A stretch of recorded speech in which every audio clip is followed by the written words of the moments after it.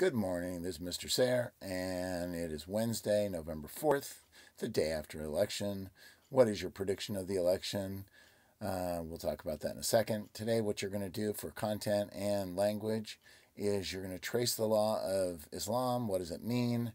And then for language, you're going to explain the law of Islam in a very brief method.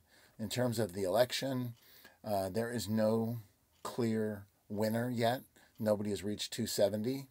And there is at least 8 states undecided, eight of which are swing states. So Biden does have a slight lead in 4 of them, and but we'll see more information today and tomorrow.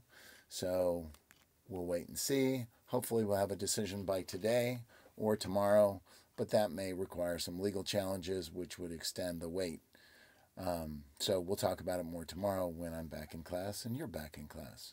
So your assignment today is you're going to do a quick 3-minute ed puzzle on Islamic law.